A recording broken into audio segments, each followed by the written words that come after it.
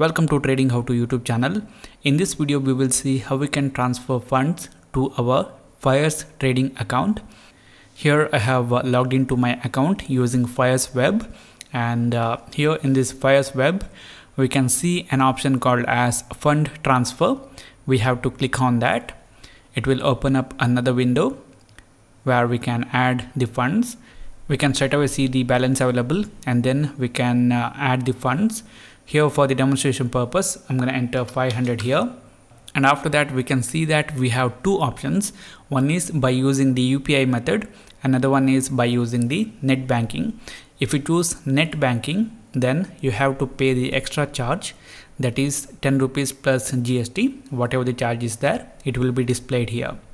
Now, I'm going to go to UPI because it is free. And also for this method, primary is selected. They have two different payment gateways. We will not change anything in here. And then we can see our bank account details displayed in here. It is the same account that we have provided while opening the account. Then to transfer the amount, we can enter the UPI ID. I'm going to enter my UPI ID in here. And after that, I'm going to click on add funds. Now it will send a request for payment to your UPI account. What you have to do is you have to approve your payment. Once you approve the payment in the UPI app, it will say transaction completed successfully, and also it will display a reference ID. If you want, you can make a note of that. And after that, we can click on the back to my funds button.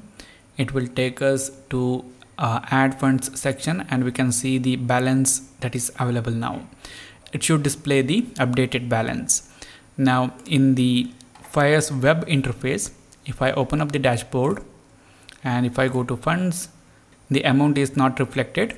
So what I'm going to do is I'm going to refresh this interface, and once I do that, now if I go back to the funds, I can see the updated amount.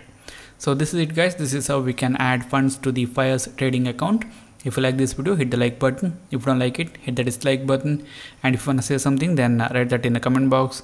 For more videos like this, do subscribe to the channel.